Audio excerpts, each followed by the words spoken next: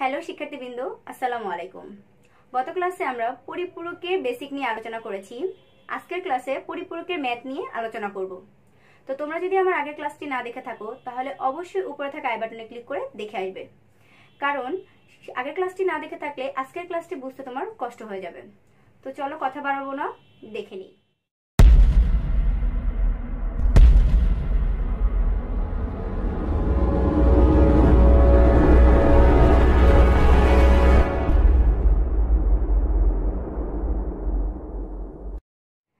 খেয়াল করে দেখো, আমি এখানে কি বলেছি, 8 বিট রেজিস্টারের ব্যবহার করে 2 এর পরিপূরকের সাহায্যে কি করো, 8 থেকে মানে কি বললাম 5 বিয়োগ করো, মানে 8 থেকে আমরা কি করব 5 বিয়োগ করব। কিসের সাহায্যে? খেয়াল করে দেখো, 8 বিট রেজিস্টারে 2 এর পরিপূরকের সাহায্যে। তাহলে রেজিস্টারও কি বলে দিয়েছে, তো আমরা কিন্তু গত ক্লাসে শিখেছি 8 বিট 16 বিট কিভাবে কি করতে হয়, ব্যবহার করতে হয়।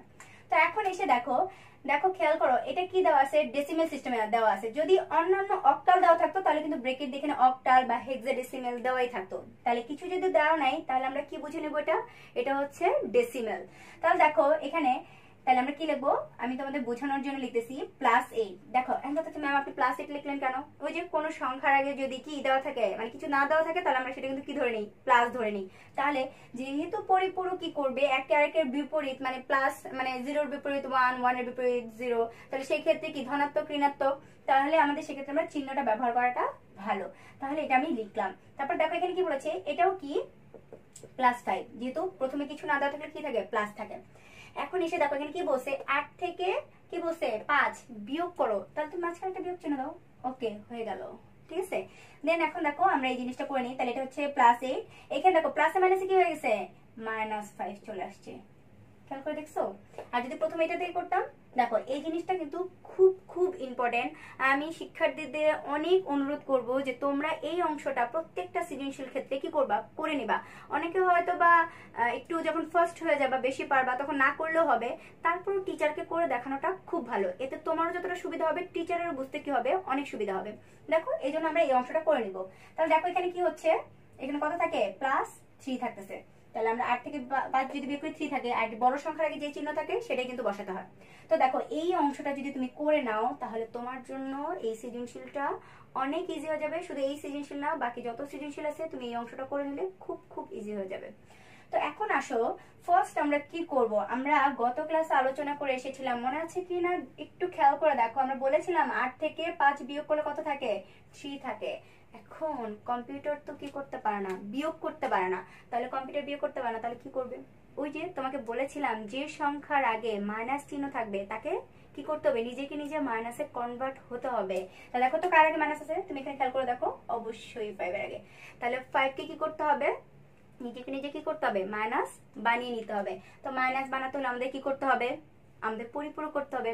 তো আমরা দেখেছি 1 এর পরিপূরক করলেও মাইনাস আসে, 2 এর পরিপূরক করলেও কি আসে, মাইনাস আসে। তাহলে আমরা কোনটা করব, 2 এর পরিপূরক।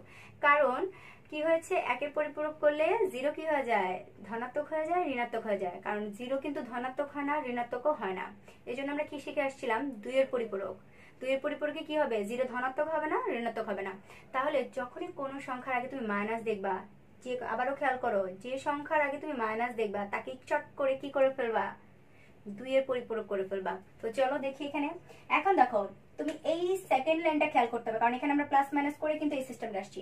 এখন দেখো এই জিনিসটা আমি কেন করে দেখাচ্ছি, আমি আরেকটু তোমাকে দেখাই। সেম এই জিনিসটা যদি তোমাকে বলতো যেখানে কি করো, এই জিনিসটা খেয়াল করে দেখো, এখানে দেওয়া আছে 8 থেকে -5 কি করো, বিয়োগ করো।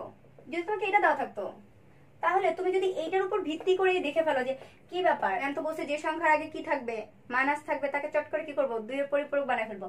কিন্তু না, আমি কিন্তু বলেছিলাম এই সিস্টেমটা করতে হবে, করলে তোমার জন্য সুবিধা। ওকে দেখো তুমি, এটা +8 আর এটা কিন্তু -5, এই দুইটাকে কি করতে হবে, বিয়োগ করতে হবে। তাহলে এখানে বিয়োগ, তাহলে এখানে আসো দ্বিতীয় লাইনটা খেয়াল করো, 8 যে মাইনাস মাইনাসে প্লাস।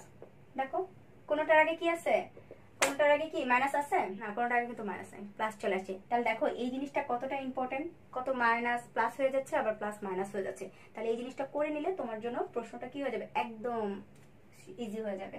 তো দেখো আমরা এই জিনিসটা এখন আসি। তাহলে প্রথম তুমি এই অংশটাতে আসো 8। তাহলে আমাদের কি করতে হবে, ফার্স্ট আমরা 8 এর কি করব, আমরা 8 এর বাইনারিটা লিখে ফেলবো। তাহলে দেখো এই 8 এর বাইনারি, এটা কিন্তু বিসিডি কোডের 1248 ওই সূত্র দিয়ে করতে হবে। আমি কিন্তু বলে নিয়েছি আগে তোমাদের। এই দেখো 1248 মানে 8 এর নিচে 1। ওকে, তাহলে দেখো এখন আমাদের কি করতে হবে, যেটাই এখন এই দেখো 8 আছে, তাহলে 8 তো আর মাইনাস নেই, এটা কি মাইনাস আছে না, তাহলে এটা কি 2 এর পরিপূরক করব না। তাহলে ম্যাম যেটার আগে প্লাস থাকে সেটাকে কি করব, ওই যে প্রকৃত মান গঠন করব, মানে শুধু রেজিস্টার করে বসালেই হয়ে যাবে। যেটার আগে প্লাস থাকবে সেটাকে আমরা শুধু জাস্ট কি করব, শুধু প্রকৃত মান গঠন করব। আর যার আগে মাইনাস থাকবে তাকে পরিপূরক কি করতে হবে, প্রকৃত মান গঠন করতে হবে, ওয়ান্স কমপ্লিমেন্ট, দেন হচ্ছে 2 এর পরিপূরকে যেতে হবে। তাহলে ওইটাতে কষ্ট বেশি। তাহলে এটাকে শুধু জাস্ট আমরা কি করব, আমরা 8 বিটের ঘরে সুন্দর করে বসাই দিব। তাহলে এই ঘরে দেখো এটা হচ্ছে চিহ্নের ঘর, তাহলে এখানে প্লাস আছে 0, আর বাকিগুলো দাও 0 0 0, তারপর এখানে 1, তারপর বাকিগুলো কি দিয়ে ভরে দিব, 0 দিয়ে ভরে দিব। তাহলে হয়ে গেল, এটাকে আর কিছুই করতে হবে না। এখন তোমাকে যেটা করতে হবে সেটা হচ্ছে এখানে এসে দেখো এই যে -5, এটাকে মাইনাস বানাতে হবে। এখন এখানে দেখো আমরা যদি বলি 1 2 3 4 5 6 7 8, তুমি কি এই কয়টা সংখ্যার আগে নিজে ইচ্ছে করে কি মাইনাস বসাবা না। আমি যদি +1 +2 +3 না বলি, তাও কিন্তু 1 2 3 বললেও কিন্তু তুমি বুঝে যাবে যে প্রত্যেকটা আগে কি আছে, প্লাস আছে। তাহলে মাইনাস করতে হবে 2 এর পরিপূরক করে। তাহলে প্রথম আমরা যে জিনিসটা করব, প্রথম আমরা এই 5, খেয়াল করো এই 5 এর যে বাইনারিটা সেটা আমরা বের করব। তো বাইনারি তারপর কি করবো, রেজিস্টারের ঘরে বসাবো। তো দেখো রেজিস্টারের ঘরে বসাও। প্রথম আমি আবারও বলতেছি, প্রথমে কোনো সংখ্যা মাইনাস থাকে না, ওইটাকে আগে তুমি প্লাসেরটা পরিপূরকের ঘরে বসাবা। দেন দেখো এই যে প্লাসেরটা আমরা কি করব, 8 বিট রেজিস্টারে বসাবো। তো এখানে হবে 0, আর বাকিগুলো বসাও। তাহলে কটা হচ্ছে, এটা। এখন দেখো এই যে কি করেছি, এখন অনেকেই এই ভুলটা করো, অনেক টেস্ট পেপার দেখে বা অনেক বই আছে এরকম, যেগুলা তোমরা সবসময় বই ব্যবহার করবে, যেগুলো তোমাদের টিচাররা গাইড করে, যেমন মাহবুবের বই, মজিবুর বই, এই জিনিসগুলো তোমরা অবশ্যই ফলো করবে। এগুলোতে একদম কারেক্ট দেওয়া আছে। দেখো আগে কিন্তু যেহেতু এটা -5 এর যে প্রকৃত মান ওটা করলে হবে না, আগে তোমাকে +5 এর করে তারপরে 2's কমপ্লিমেন্ট, কারণ এখানে বলে দিয়েছে 2's কমপ্লিমেন্টের সাহায্যে তুমি আগেই মাইনাসের পরিপূরক বসালেই হবে না।